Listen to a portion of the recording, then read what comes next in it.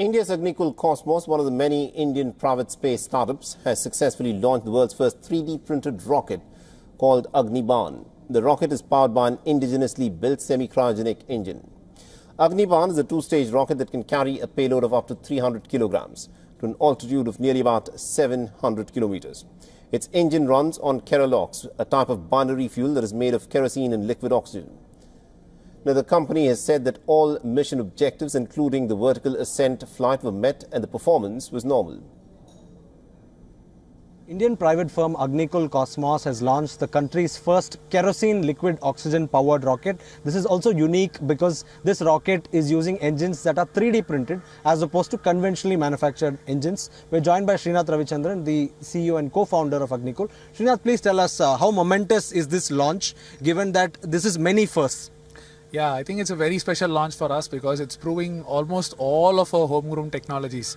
As you mentioned, the 3D printed engine, the autopilot algorithm, and it's also from our own private launchpad. So in a way, that entire setup end-to-end is getting validated here. Okay.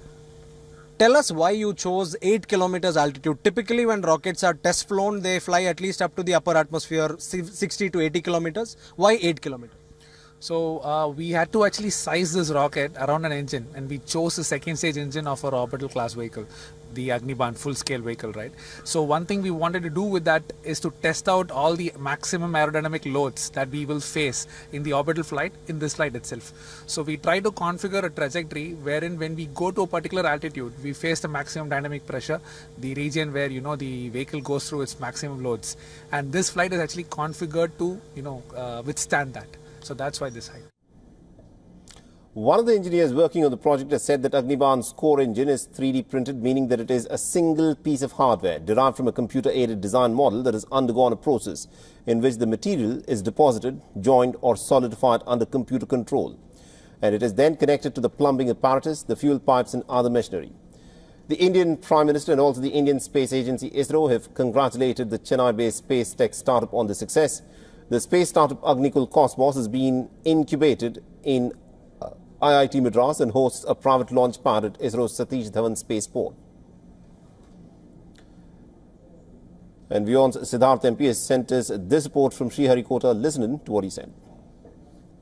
Indian private firm Agnikul Cosmos has successfully executed its maiden launch mission, one that they call Agnibaan SOrTeD. This was the launch of a test rocket or a small rocket which is meant to validate the crucial systems, subsystems and flight technologies developed by the firm. This is in fact a stepping stone for the company, which hopes to launch bigger rockets that can ferry satellites to space in the coming years. Let's keep in mind that this is a mission that's launched from India's spaceport, Satish Dhawan Space Centre. However, there are many significant firsts. This is a mission that's launched from a private launchpad, and this mission was also controlled from a private control facility or a mission control center, both of which belong to Agnikul Cosmos. This is also a rocket that's powered by semi-cryogenic fuels, which is aviation fuel stored at room temperature, and of course super-cooled liquid oxygen, which exists in minus 183 degrees centigrade.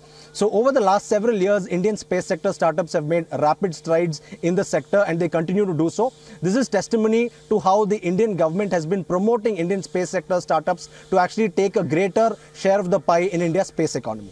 From Satish Dhawan Space Centre, Siddharth MP, WION World is One. For all the latest news, download the WION app and subscribe to our YouTube channel.